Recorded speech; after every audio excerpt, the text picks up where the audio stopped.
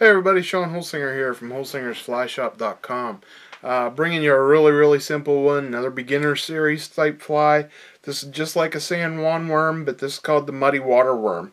Like a San Juan, just using different material, that's all. Gonna start out, you're gonna see it's red just like San Juan. You're gonna tie it on a size 12, 1120 Daiichi scud hook, okay? The bead we're using is a 5/32 Cyclops bead. I'm using the rainbow color. I like the rainbow color. You can use red if you have it, pink if you would like, whatever.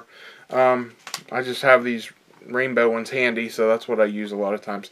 What I'm going to do is I'm going to start my bead up here at the front. Going to use some red 140 denier ultra thread, and I'm going to tie in about the middle. And then this is a simple fly. I can't tell you how simple this is, and it's a fish catching fly. What I'm going to do is going to tie in a piece, and I'm going to hang it out, I don't know, about 1.5 inches, I guess, off the back end here. And we're going to tie it down good. A couple wraps. Cut it off in front. Okay, get it tied down good, and then I'm just going to slide the bead back, okay, and then I'm going to bring my thread in front of that bead, make a couple wraps, and then I'm going to bring it back behind just to lock that bead in place, and then I'm going to come back in front, okay. Then the scrap piece we cut off, I'm going to tie it out the front end, and just going to tie it down good and tight.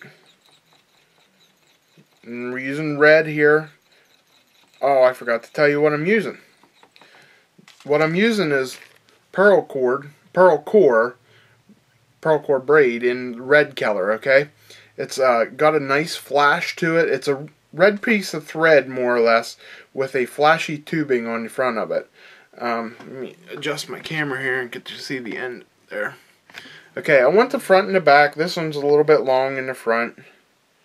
Try to cut them about even, I guess. And then what I'm going to do is I'm going to hit it real quick with my lighter, just to singe and melt that thread together so it doesn't come unraveled later while you're fishing it. Just give it a little bit of extra durability there. Okay, there we go. We knocked it off there.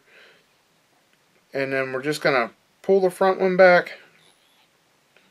Make a couple wraps right behind the eye.